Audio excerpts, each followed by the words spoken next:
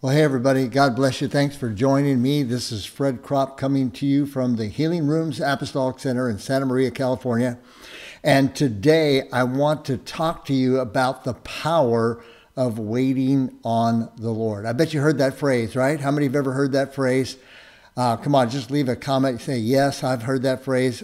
They that wait upon the Lord, right, shall renew their strength. Amen. Well, that's what I want to talk about today, about what is waiting on the Lord? What are the benefits of waiting on the Lord? How do we wait on the Lord? I want to share all those things because guess what? I just think that many Christians are just running around like banshees. Come on, they're just running around doing so much. We're so busy. We got to look at our phones. We got to look at our internet. We got to watch our TV. We got to do all these things. We got things, places to go, people to see, so on. And we're busy.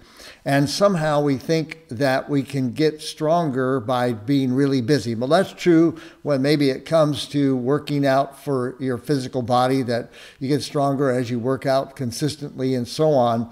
Or we gain knowledge through education, or we practice, a skill or a talent. All those things are really good. But when it comes to, guess what? When we're facing a spiritual warfare, some of those things don't work. Okay? Some of those things are not the things that are going to make you strong in the Lord. And so the kingdom is an upside down kingdom. It's opposite from the ways of the world. In the world, we think that more activity means more productivity. But in the kingdom, it is about prayer and waiting upon the Lord that causes us to become strong. So maybe today you're feeling mentally or emotionally overwhelmed. I've just got such great news for you. Maybe you're depressed, or you're discouraged, you're distraught, you're disillusioned, you're disappointed, you're drained. But I've got good news. That's right. The good news is that they that wait upon the Lord. Let me just read the theme verse for you. Now, if you're joining me on Facebook, make sure you click share. Also, leave your comments and your prayer requests in the chat as I will be praying for you. And also, make sure you subscribe to my YouTube channel so you can catch up on this whole series on how to strengthen yourself in the Lord. Well, let's read our theme verse for this session, and then we're going to pray and ask the Holy Spirit to speak to us. All right? Are you ready for that? Come on. Here's what it is. Isaiah 40. I bet some of you already know these few verses. Isaiah 40, verses 29 to 31. Here's what it says. Isaiah writes and says, "He gives power to the weak, and to those who have no might, he increases strength. Even youths or young people will faint and be weary, and the young men shall utterly fall. But those who wait on the Lord," come on, somebody, "those who wait on the Lord shall renew their strength. They shall mount up with wings like eagles. They shall run and not be weary. They shall walk and not faint." Let's pray. Father, we thank you so much for that you have things that you have given us that we can do. And one of them, to become strong in you, is to wait on the Lord. And we're thanking you and praising you that you have given us, Lord, the ability to be able to understand how these things work in the kingdom of God. So, Lord, right now we're asking you to speak to us. We're asking you to help us. Lord, help us to not only hear what I'm about to share, but help us to apply it to our life. We pray for that in Jesus' name. Amen. Can you say amen to that? Well, the Bible says to be strong in the Lord, Ephesians chapter 6, and the strength of his might. So how do we get strong in the Lord? Well, as I mentioned, we have times where we just feel like we are mentally, emotionally, spiritually just depleted, and we don't know what to do. You know what? In the Bible, there were people in the Bible who had the same experience. King David, remember I shared an earlier message you can go back to about how David strengthened himself in the Lord. But David found himself in a situation where he was completely depleted. But the Bible says in 1 Samuel chapter 30, verses 4 through 6, it talks about that David strengthened himself in the Lord his God. The Apostle Paul came to that same place when he was praying about a thorn in the flesh that had been given to him. It says to keep him from exalting himself. Now that's a secret right there. He's talking about pride. Pride is when you depend upon your own strength and ability. And so he went to the Lord in prayer, and the Lord said, my grace is sufficient for you, for my power is made perfect in your weakness. And so he said, I'll boast in my weaknesses, that the power of Christ can work through me. And so both David and Paul had same experiences just like us, where they came to the place where they're like, we don't know what to do, we're out of strength. And they found that the secret was going to God and spending time waiting on the Lord. Come on, somebody. Now, here's some scriptures even that David wrote. Psalms 25, verse 5. He says, lead me in your truth and teach me, for you are the God of my salvation. On you I wait all the day. On you I wait all the day. Psalms 27:14. Wait on the Lord. Be of good courage, and he shall strengthen your heart. Wait, I say, on the Lord.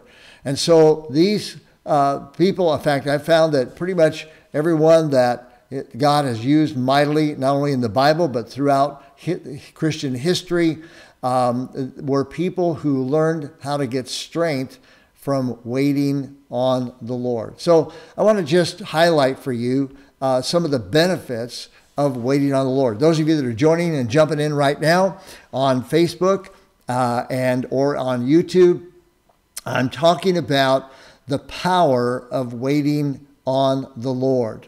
Amen. And so I'm going to talk with you about some of the benefits of waiting on the Lord. Now, again, make sure you click share, make sure you leave your comments, make sure you subscribe to my YouTube channel. But here, let me just give you a few of the benefits. Here's one. Waiting on the Lord, obviously from the scripture we just read in Psalms 40, renews our strength. So as we wait on the Lord, it renews, and what it is, it's spiritual strength. It's the strength of your spirit man. Here's another one. Waiting on the Lord causes you to see things from God's perspective. It says, those that wait on the Lord will mount up with wings like eagles. Now, eagles, what they do is, one of the ways they defeat all the birds and things that would try to attack them is they just fly higher. They keep flying higher and higher. And eagles have what we call eagle eye, or they have the ability to see things from a high perspective. And so one of the things and the benefits of waiting on the Lord is it will cause you to rise up to your position of being seated with Christ in heavenly places, and you'll begin to see your problems, your situation, your circumstances from God's perspective instead of just from an earthly perspective. Also, waiting on the Lord gives you strength to run the race and finish the course. Psalms 40 again, it says, they shall run and not be weary. They shall walk and not faint. So there's a real clue there about having a long-term Christian life, not just a flash in the pan, not just that I got saved, but I fall within, a year or so of being saved. How do I run the long-term race in God? Because Paul writes, and he says, I've run the race, I've finished the course, and I've won the prize. Well, how do you do that? Well, here in Isaiah 40, it says, they shall run and not grow weary, and they shall walk and not faint. So as you begin to establish the practice in your life of waiting on the Lord, it's going to help you to be a long-term, effective, fruitful Christian. Another one is that waiting on the Lord causes God to work on your behalf. Now, here's one of my favorite verses of scripture in the Bible. It's found in Isaiah 64:4. Isaiah 64:4. It's also quoted, I think, in 1st or 2nd Corinthians. Paul quotes this verse. Isaiah 64:4 says, for since the world began, ear has not heard, nor has eye seen a God like you who works, another version says acts, on behalf of those who wait for him. Look at that. Why isn't that powerful? It says that while you're waiting, God is working. So how do I get God to work on my behalf? Well, Isaiah 64:4. Eye has not seen, nor has ear heard of a God like our God who works for those who wait for him. Wow, what's a powerful benefit, isn't it? Here's another one. Waiting on the Lord will cause you to know that God is with you. Psalms 46:10 and 11, it says, be still and know that I am God. The Lord of hosts is with us. The God of Jacob is our refuge. Psalms 46, 10 and 11. Be still and know that I am God. So when we wait on the Lord, and this is the thing, we're so busy. The Bible actually says the end times people are going to run around here to and fro. They're going to be going here and there. There's going to be travel everywhere. There's going to be just everything going so fast. Knowledge is going to be coming on really fast. And that's happening. Boy, just more and more things that are being discovered and happening. It's going so fast, but then we can be so distracted that we no longer hear God's voice, or we no longer have an awareness that God is with us. But the secret is, be still and know that I am God.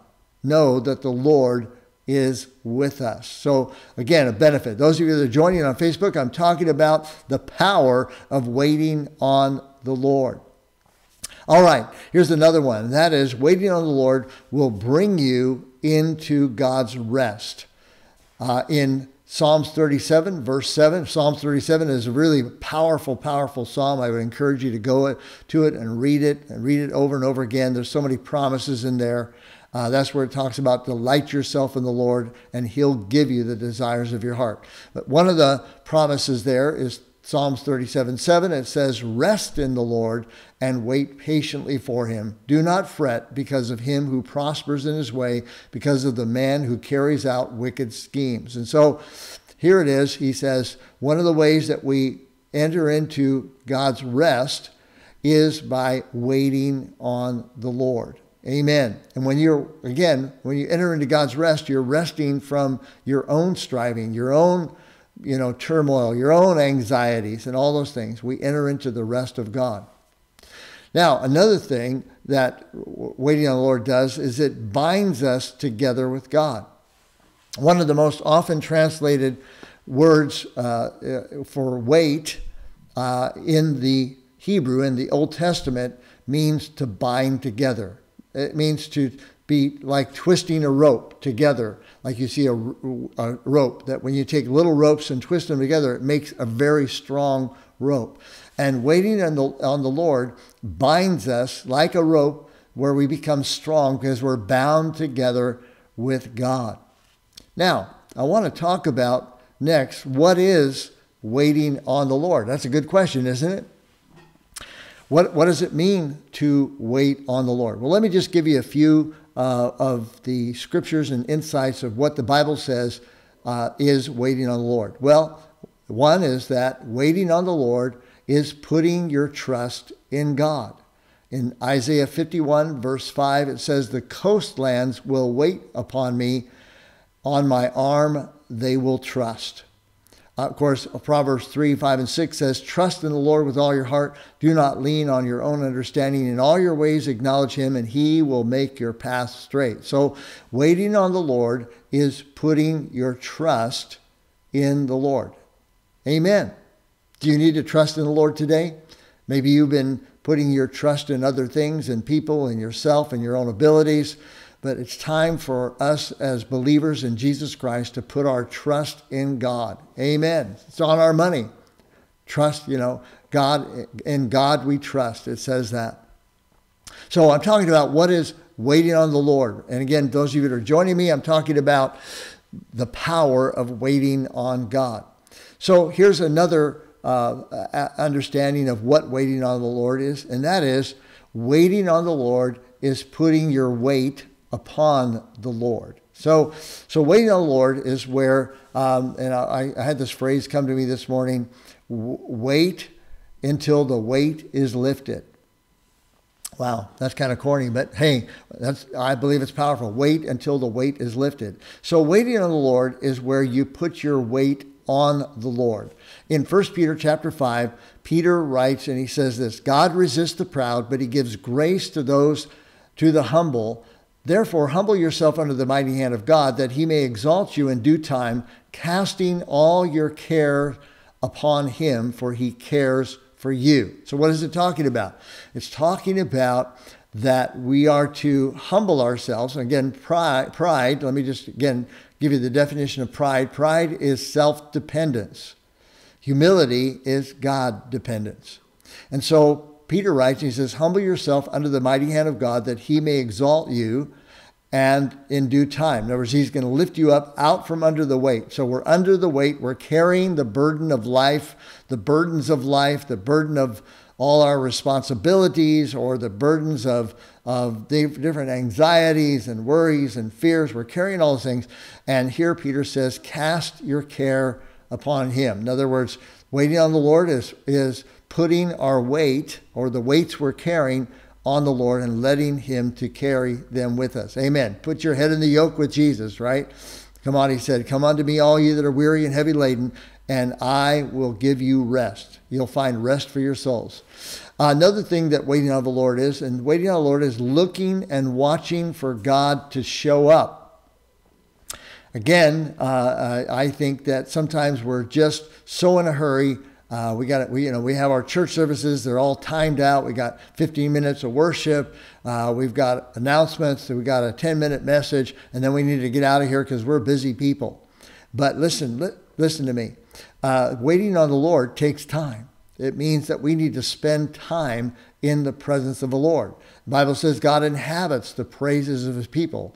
It's sad to say, I think in many of our worship services, the worship is so short, we haven't really praised the Lord long enough till the presence of the Lord becomes evident to us. And all of a sudden, wow, we're caught up in worship of God. But anyhow, I've gotten off track there. Waiting on the Lord is looking and watching for him to show up. Psalms 130, verses 5 and 6 says, David writes and says, I will wait for the Lord, my soul waits, and in his word I do hope. My soul waits for the Lord more than those who watch for the morning. Yes, more than those who watch for the morning. So he's talking about, watchmen, they have shifts that they take. In the last watch, the fourth watch of the night is the last person to stand guard, and they're waiting for the sun to come up. They're waiting for the dawning of the sun. And so here, the writers in Psalms, I think it was David, it may not have been him, but anyhow, Psalms 130 says, my soul waits for the Lord more than those who watch for the morning. So waiting on the Lord is looking and watching for him to show up. And so God wants to show up, but we need to stop and wait for God to show up. Another thing that waiting on the Lord is to put our focus on Jesus and on his grace, not on our circumstances.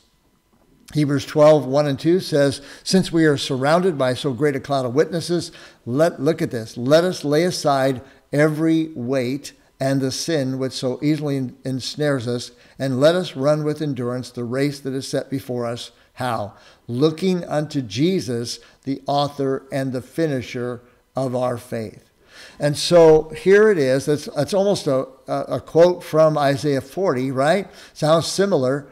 It says that we are to lay aside every weight. Remember, I just said, you wait until the weight is lifted. Let us lay aside every weight and the sin which so easily ensnares us, and let us run with endurance. There's another clue there. Maybe you're being ensnared by sin on a regular basis. Maybe the key and the secret to you overcoming is to spend time waiting on the Lord. And then he says, let us run with endurance the race that is set before us. How?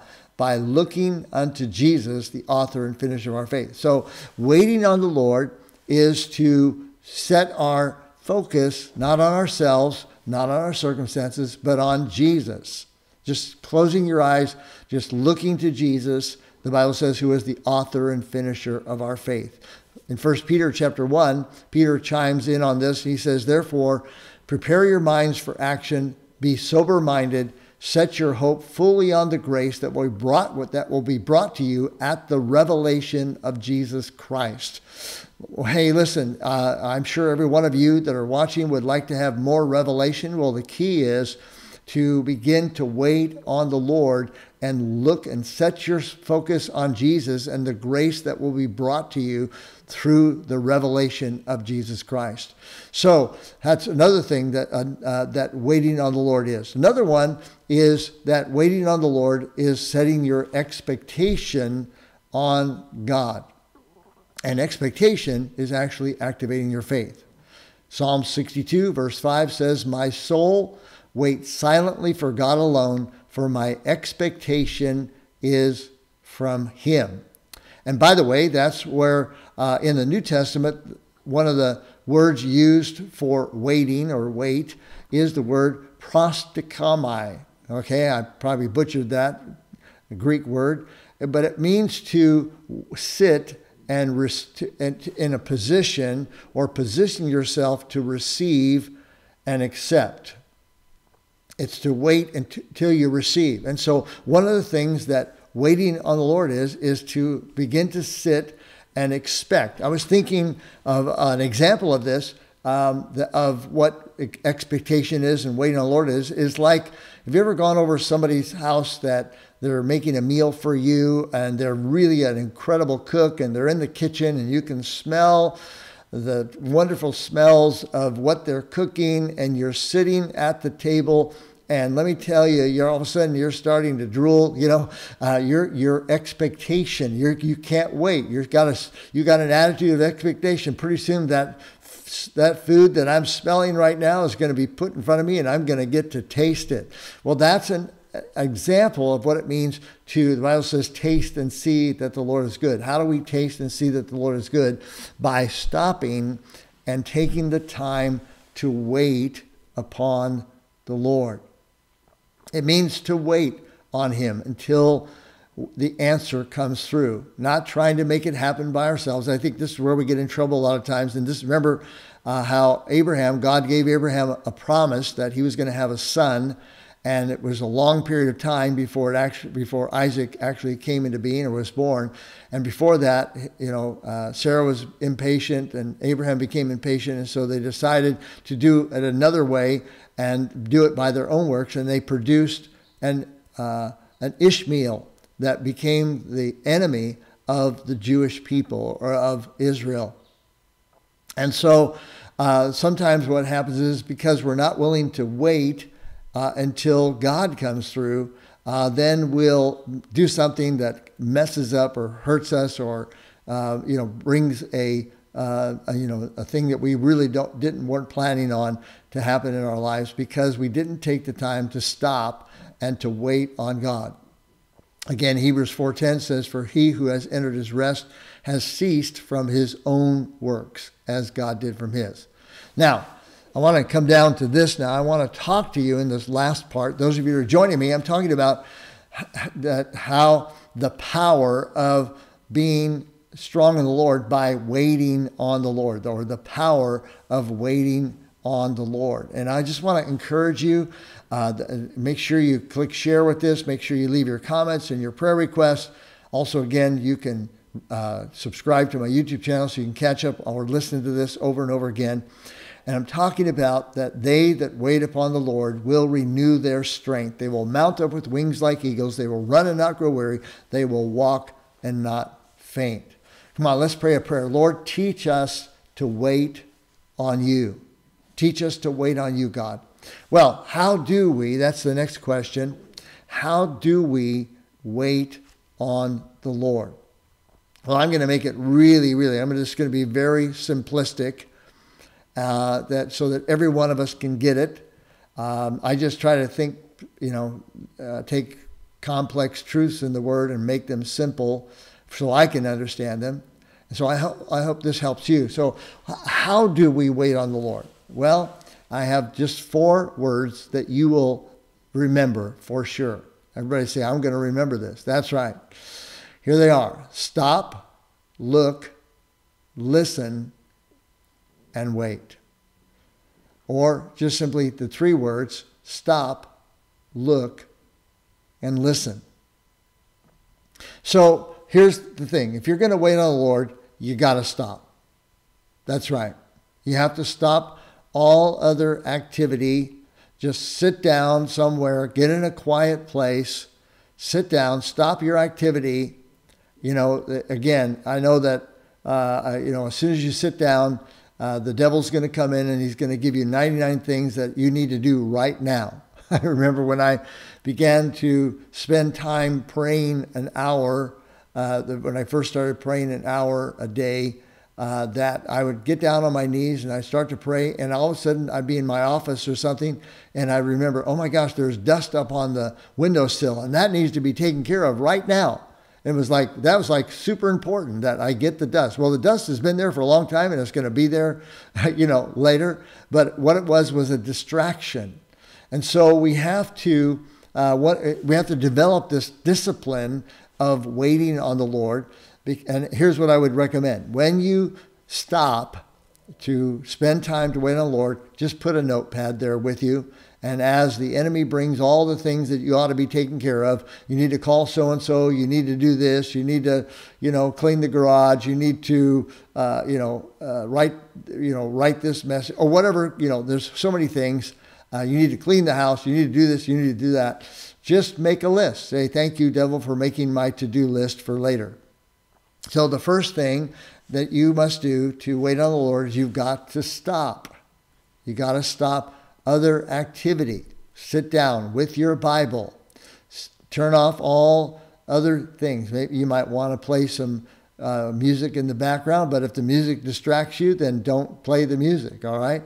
I'm sure it's important that we worship God and enter into worship. But then, when it comes to waiting on the Lord, we can sit there with worship music going, or just sit in the presence of worship singing. But then there's a point where we've got to stop everything so we can just listen to the Lord. So we stop. The next thing we need to do is to look, and that is where we need to focus on God. Now, again, this is a discipline.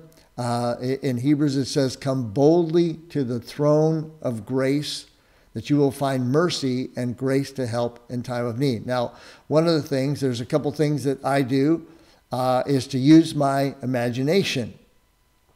And so, in other words, I'll stop my activity, and I'm going to set my focus on God. So I'll either see Jesus on the cross. I had this, years ago, began to see that I would come to Jesus with my needs, and he would reach down and say, give me your sin, give me your stress, give me your hurt and your pain. And then he would hand to me the exact opposite. I call it the great exchange.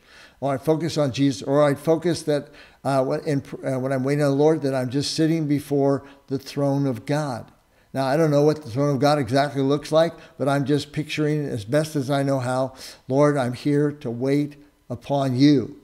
Or, I can just begin to see Jesus high and lifted up. Or I see that the Father is seated in heavenly places, and there's Jesus, and that I'm seated with them in heavenly places. But I'm setting my focus on God. In Colossians chapter 3, it says that we are to set our mind on things above and not on the things that are on the earth.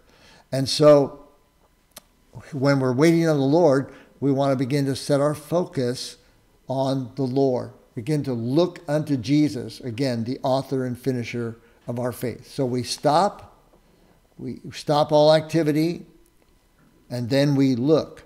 We set our focus.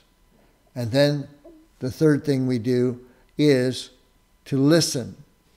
So we begin to listen. Again, there's a kind of a dialing down because your mind is just going. That's why, by the way, where fasting comes in. Fasting is a way of saying no to your soul. It's a way of quieting yourself before the Lord. You fast, and what I found is then my focus, it's easier for me to focus and to hear God during times of fasting. Now, fasting doesn't change God. Fasting changes me. Amen. It gets me to quiet down my soul's just going, my mind, my emotions, my will are all going. But when I fast, all that seems to settle down. And then I begin to do the third thing here, which is to listen. Listen for thoughts. Listen for wisdom, ideas, insights, revelations, scriptures that God will just drop into you. And so we need to stop. We need to stop all of our activity. Secondly, we need to look. We need to set our focus on God. And then we need to listen. And so I found, and sometimes, waiting on the Lord isn't always sitting in a chair somewhere and just, sitting there being quiet. Sometimes you can just go for a walk with God. I do this a lot, where I'll just go walk and pray in the Spirit, and I'm just going on the walk, and while I'm walking, I am shutting out all other activity. I'm setting my focus on God. I'm praying in the Spirit. Praying in tongues is what I mean. And then as I'm going along, I begin to get thoughts from God. That's where I get revelations about what he wants me to talk about or to teach about, or things that he wants to say to me. So we stop our activity, we set our focus on God, and then we listen. And so I want to just encourage us as I come to the end of this session about they that wait upon the Lord. Let me just read that passage again in Isaiah 40, verses 29 to 31. Amen. We're talking about, those of you that are joining here, we're at the very end of this session, and we're talking about the power of waiting on the Lord. And it's Isaiah 40, verses 29 to 31. It says, He, God, gives power to the weak, and to those who have no might, he increases strength. Even youths or young people will faint and be weary. The young men will utterly fall. But those who wait on the Lord shall renew their strength. They shall mount up with wings like eagles. They shall run and not be weary. They shall walk and not faint. Well, God wants you to be strong in him. And again, I've been doing this whole series on how to strengthen yourself in the Lord. And so I just want to encourage you, begin to put into practice waiting on the Lord. I highlighted all the benefits, and now I told you, well, how do I do it? By stop, look, and listen. And when I'm talking about it, not just listen with your ears, listen with your inner man ears, listen with your spiritual ears to hear the voice of God. Jesus said, my sheep hear my voice, and another they will not follow. I guarantee, and by the way, let me just say one more thing about that. I have found that, it just seems like, wow, I've done times where I've just waited on the Lord. I've just sat there maybe for an hour. I don't know how long, but I'll sit there for a period of time, and I really don't hear anything. I don't feel anything. I don't experience anything. I might feel maybe the weight of something lift off me, but I don't really feel anything. But then when I go to be effective for the Lord, the power of God just comes. And all I did was wait on the Lord. And so it's time for the world to see the power of God, the presence of God manifest through you and me, through our lives.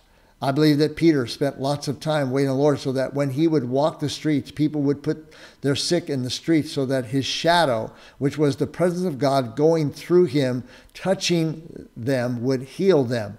And so God is trying to raise up an army of people who are strong in the Lord and in the strength of his might. The Bible says so that we can stand and resist the devil. Come on. And we can stand with the full armor of God and we defeat the enemy because we've been waiting on the Lord. Well, let me pray for you at the end of this right now. Lord, I pray for everyone that's watching this video. God, I pray that they would begin to develop the habit and the practice and the discipline of waiting on the Lord and having their strength renewed and rising up so where they begin to see things from your perspective and that they are able to run a long-term race, finish the course, and win the prize that you have created for them when they go to be with you. God, I pray for my brothers and sisters, if they have any needs right now, I pray for healing. I pray for breakthrough. I pray for miracles. I pray that even as they put into practice this waiting on the Lord, they begin to see major breakthroughs happen in their life. God, I pray that in Jesus' name. Amen. Can you say amen? Well, hey, this is again Fred Kropp coming to you from the Healing Rooms Apostolic Center here in Santa Maria, where we have services on Monday night at 6 p.m., Tuesday at 9:30, a.m. Wednesday at 9:30 a.m. and 10 o'clock on Thursday, we have a Bible study. And during the Monday, Tuesday, Wednesday, we have teams ready to pray for you. Or you can get online ministry by simply going to our website and click and request online ministry. Well, again, so glad to be with you. I love you, my brothers and sisters. Hey, pray for me too. Come on. I need your prayers because, God's starting to put more and more on my plate, and I want to know what to say yes to and what to say no to. And I want to be redeeming the time and being effective for God's kingdom. So anyhow, thank you for your prayers and your encouragement. Be blessed, my brothers and sisters. Again, I want you to know that God loves you, Jesus loves you, and I love you. Be blessed. In Jesus' name, amen.